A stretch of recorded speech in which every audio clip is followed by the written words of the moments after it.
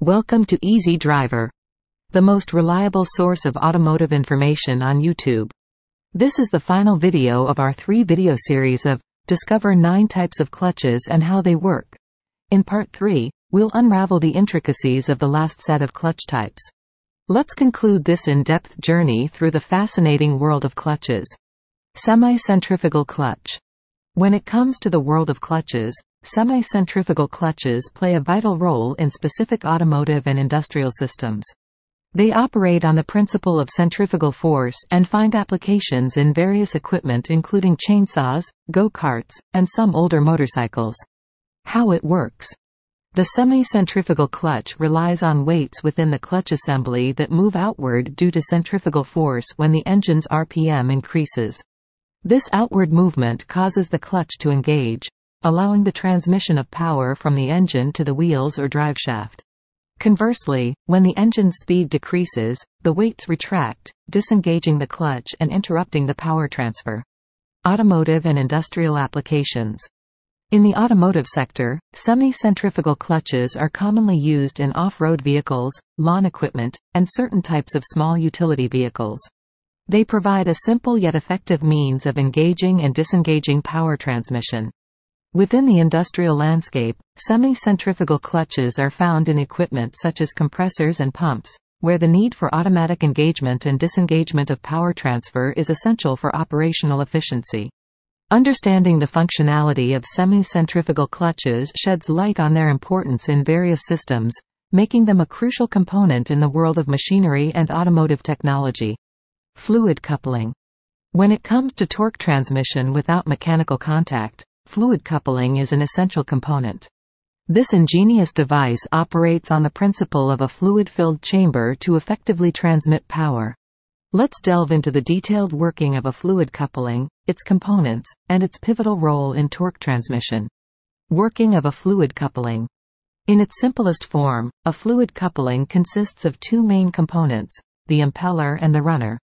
The impeller, connected to the engine, drives the fluid inside the coupling.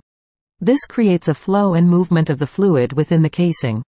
As a result, the fluid makes the runner, linked to the transmission system, rotate due to the imparted kinetic energy. The beauty of the fluid coupling lies in its seamless ability to transmit power without any physical connection. As the impeller accelerates the fluid, it exerts force on the runner, thereby transferring torque. This process allows for smooth and efficient power transmission without the need for solid contact between the driving and driven components. Components of a fluid coupling. Understanding the components of a fluid coupling is fundamental to comprehending its functionality. The impeller, usually fixed to the engine's crankshaft, serves as the driving force behind the fluid movement. On the other hand, the runner, connected to the transmission system, receives the torque and enables the vehicle to move.